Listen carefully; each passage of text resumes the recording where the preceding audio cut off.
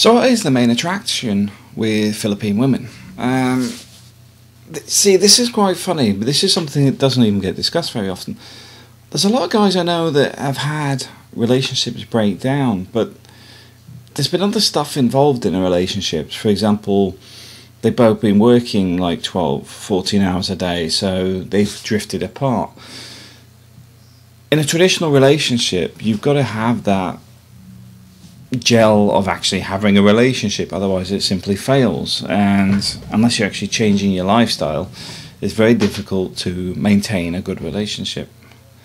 So what I do is I recommend, if you're serious about a relationship, you need to adapt to it.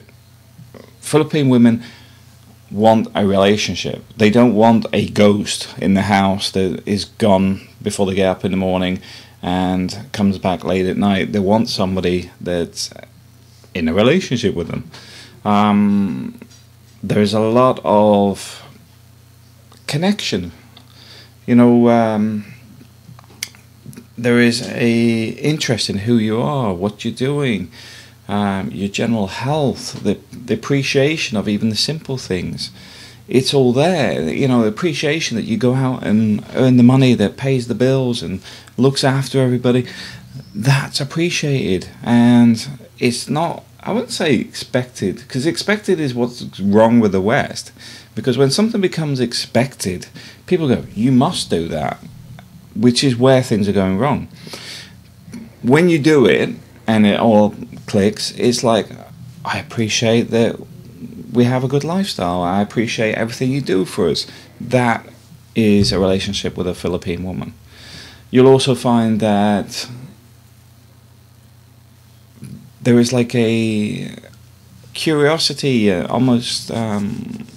It's hard to explain. There's like a childlike thought sometimes of just the way people are. It's not that they're stupid or something. They maintain a outward appeal, which is why they do so well in the tourism industry, for example, because they make great workers, because they have that upbeat thing that kids have, even like when they're having a crap day, they're still upbeat. I've run fast food restaurants before, and you get the even in UK, the kids are like, I don't know, 16 to 24 maybe.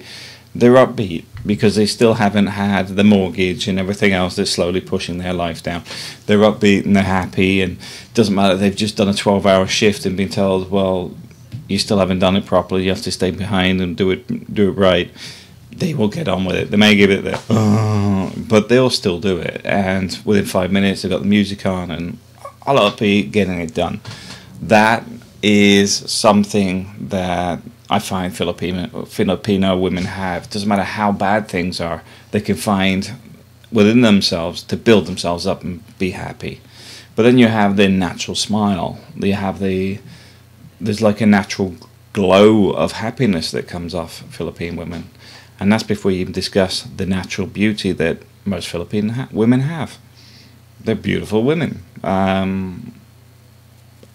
Combine that with less weight issues up to a certain age, because you find a lot of women, once they hit like, I don't know, 45, they suddenly bloom out a bit, probably mainly because of the pork and the dried fish, what have you, but their appearance is very fit. I wouldn't say physically fit, because most women I know will get a tricycle from the street to the main road. So I wouldn't say they go running every day or something, unless they actually choose to do that. But all these things make them fantastic partners, because they're interesting, they're unique, they're something that makes life interesting. Because in the West, everything's so same every day. There's nothing that makes life interesting. What I mean is, in a relationship, everything seems to be so structured. We're finding in the West that people are geared towards television. Television structures things to suit itself. Look at music, how Sony and EMI and those guys, along with many others, have decided to destroy music, shall we say. You got all your Justin Biebers and the same music. It's rubbish. You know, it's not your Nirvanas. It's not your mix and blend of interesting sounds where you make your own decision whether you like it or not. It is mechanical. It is selling to teenagers the same regurgitated rubbish based on 5 girls, 5 boys, whatever. It's processed. It's as healthy as chappy dog food. If you don't know what chappy dog food is, have a look for it. But it's not. It doesn't encourage anything of interest. It's just bland. People go for mortgage, house, car, same lifestyles. It becomes just a process of life, but it's not life. It's not living. It's just life. I'm alive. That's about it.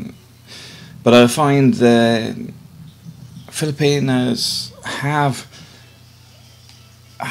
an interest, a desire to do things, but also because they haven't seen outside the Philippines in many cases anything is new. So it also brings this out of you as well. The fact is that, oh, look at this, you know, there's a unique experience there.